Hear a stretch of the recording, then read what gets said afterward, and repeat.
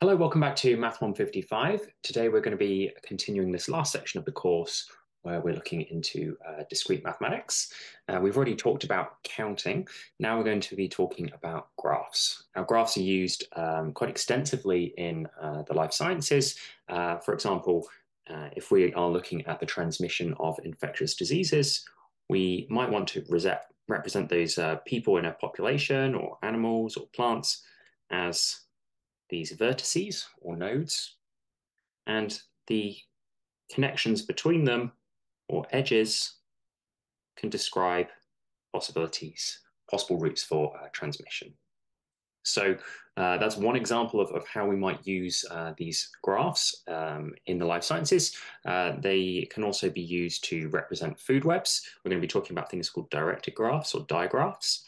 And if we now have arrows on these edges here, that can represent the flow of energy in a food web. So these could be different species. For example, this could be grass, this could be rabbits, these could be foxes, maybe mice here.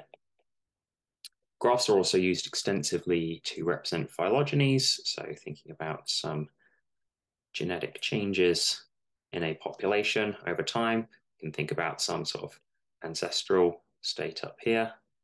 Think of this as being an ancestor, and then we can think about its descendants. So these are used very extensively to understand the relationships, whether that's genetic relationships. This could also be used for pedigrees as well. It can be used to represent just characters or morphological variation as well. So there are lots of different ways in which we can use graphs, or sometimes called networks, in the life sciences. So we're going to talk today about what graphs are and how we can talk about them in terms of things like their degree and paths along these networks. And then next time we're going to be thinking about some applications of them. Okay, so what is a graph? Well, it's a discrete structure. Remember, this is discrete mathematics that we're talking about here. It's a discrete structure consisting of vertices and edges, and those edges connect vertices. So for example, here we have a graph on the left-hand side, and we have what's referred to as a vertex or node set. And this is just set V of all of the vertices. So here we've got V1, V2, V3, and V4. We can have a set of the edges, which we'll call capital E. And this is all my edges, E1, E2, and so on up to E8. So we usually write a graph, G is equal to this vertex set and this edge set together. So for this example down here, what's our vertex set? Well, our vertex set V is just going to be the vertices V1, V2, and so on, up to, I believe we have 7 of them here, V7. And then our edges are going to be our E's, E1, E2, and so on, up to E8. Note that we can classify this as still one graph, even though it's not connected. So we'll talk a little bit at various points about whether graphs are connected or not. There's no connection between all of the vertices here, but we can still treat this as one graph. Okay, so what is a loop? Well, a loop is what it sounds like, basically. It's something like this, where we have a vertex with an edge going straight back, so looping back on itself onto that vertex. So what are our loops here? Our loops are our edges E1 and E7. What about parallel edges? Well, we see here, if we look at E3 and E6, they both link V4 and V5.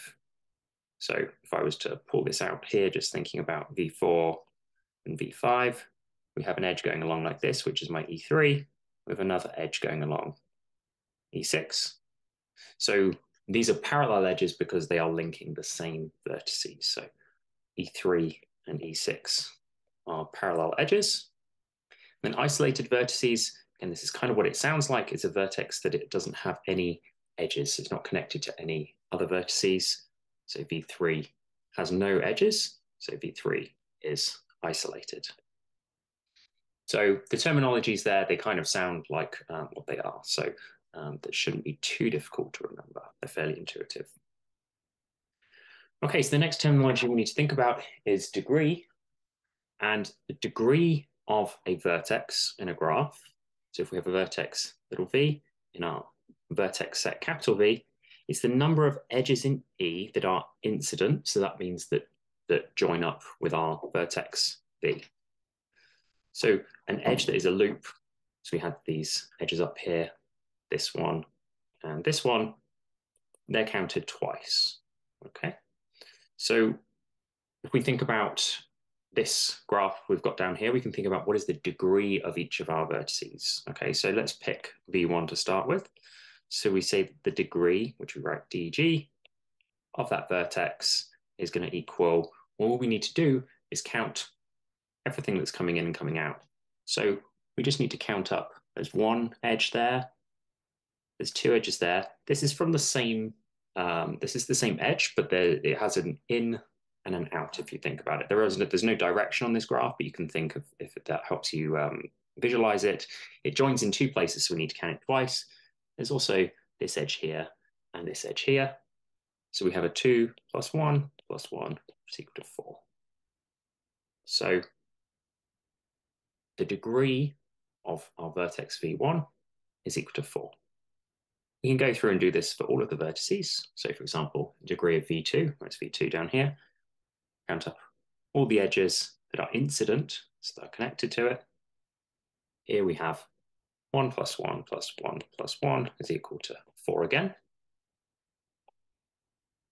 Let's see, V3, which is down here. We have 1, 2, 3. Degree of V3 is equal to 3. I'll leave the rest of those for you as an exercise. Now, the total degree, we can think about of all of the degrees summed up. So we have, in this case, I believe 7 vertices. Oh no, we've got 6 vertices. We've got 6 vertices here. So to work out our total degree, all we need to do is we just sum all of these up. So degree of V1 plus degree of V2 plus, and so on, all the way to degree of V6. And this has a nice relationship with our number of edges. So we write down our total number of edges, capital E, with these vertical lines either side. In this case, if we count up all the edges, we have 10 edges here. E10 is our highest index edge, so we have 10 indices here. If you work out the degree for all of the vertices in this graph, you'll find that the total degree is equal to 20, which is 2e. So in general, we can say that the sum of the degree of every vertex in a graph is twice the number of edges. Hopefully this should be fairly intuitive. If we've got, say, 2 vertices in here and an edge between them, then this edge is adding 1 to the degree of the one on the left and 1 to the degree of the one on the right. And if we have a vertex with a loop, then this is adding 1 here to the degree and 1 here to the degree. So every edge always adds 2 to the total degree. Okay, we can now start to think about paths and what it means for vertices to be connected. So a path is just defined to be a finite sequence, so one that has a limited number of edges and vertices. So what we do is we say we're starting here at V0, our first vertex. It could be any of the vertices here, but in this particular path, we're going to say V0. We follow an edge, E1 to V1. And we follow another edge, E2 to V2, and so on. And all of the vertices and edges, so we go vertex, edge, vertex, edge. It's just describing how you are moving through a particular graph. Okay, so we say because there are n different vertices, there are n plus 1 different vertices here because we actually start at 0, but there are n edges here. That means that we have a path of length n. which is equal to the number of edges. So let's think of examples here of different paths. For example, we could follow a path that goes around here. That is just a path starting at V1, going along E1, and then ending again at V1. We could think of some longer paths. For example, suppose I start here at V2, I go along to V6. Here I'm going to go down this edge here to V5, and along to V3. This is an example of an open path, so I'll just draw this down here. So we started at V2, we went along E10 to V6, and then along E8 to V5, and then along E7 to V3. So it's an open path because it doesn't end back at the same vertex that we started at. If I added this in here, I'm going to copy this. So going almost the same, but now I'm going to add on this additional step here where I go along E4 and then end up back at V2. Because these two here are the same, we have a closed path. This is also an example of a closed path. It is what it sounds like. The start and the end point is the same.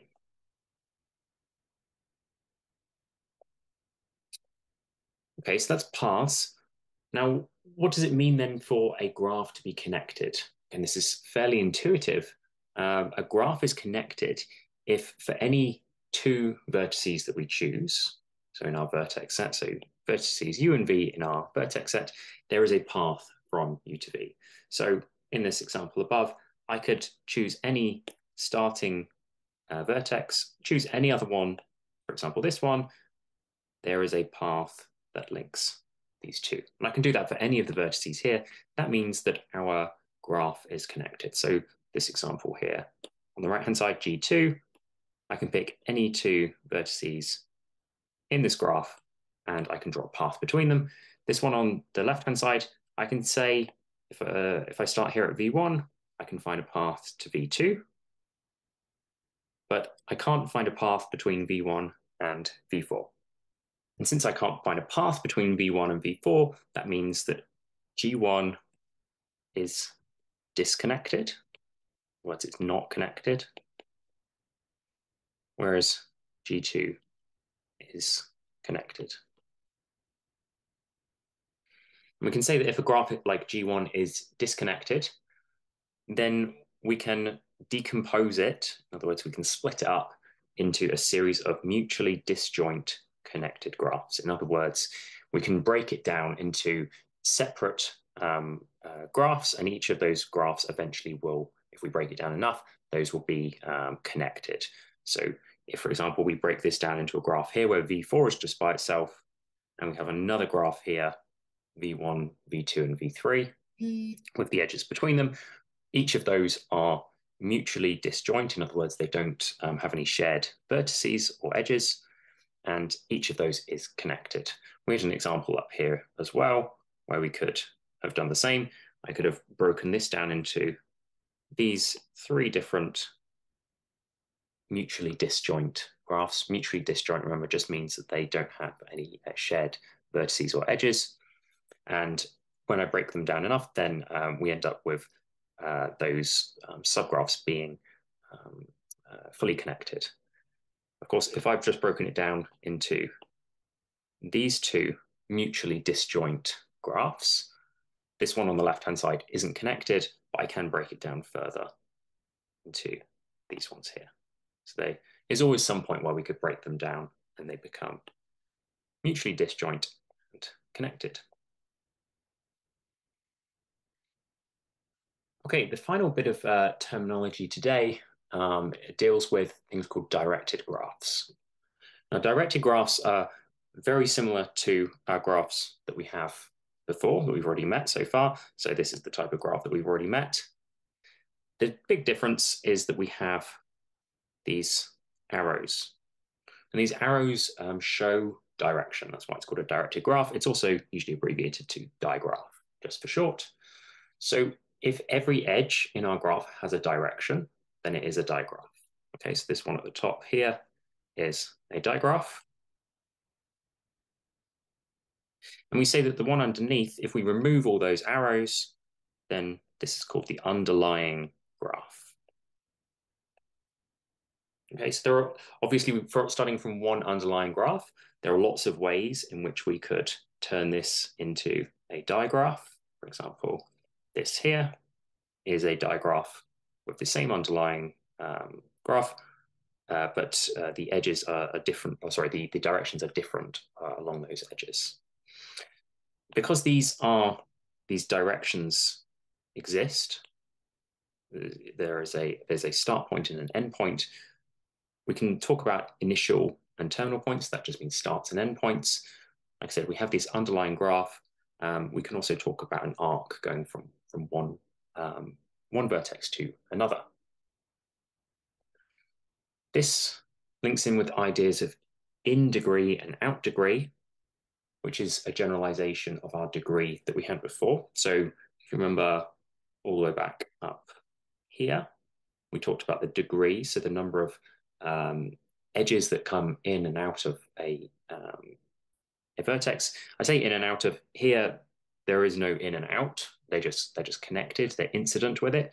When we have a digraph, then they do have an in and out. And all we do is count up all the arrows that point into a vertex, and that becomes our in degree. And our out degree is all the arrows that point out of a vertex. So for example, if I want to work out my in degree, I'll abbreviate to indeg of say V2, this one here. I'm counting all the arrows that point in. So how many arrows point in? We've got 1, 2, 3. And how many arrows point out? Well, this one points out here, and this one points out here as well. So our out degree of V2 is equal to 2. Obviously, our in degree and our out degree would have to sum up to be our degree in our underlying graph. So if we give this the same underlying graph as above, if we just calculate the degree of V2, we'll see that the degree of V2 is 5. When it's a digraph here, the in degree and the out degree have to sum to be the degree.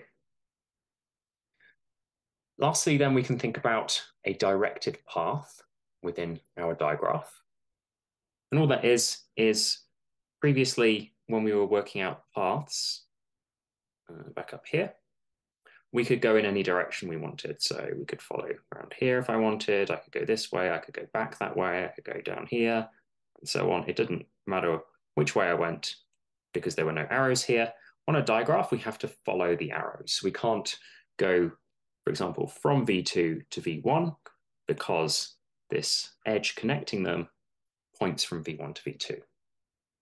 So these will be very important when we come to deal with our food webs next time out, because if we imagine this as being one species eating another species, so for example, if I call this grass and this V2 here, rabbits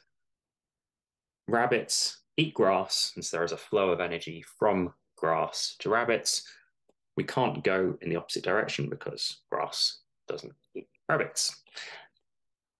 So if we have a directed path, all that means is this is a path that follows a particular set of directions. So for example, this is a directed path.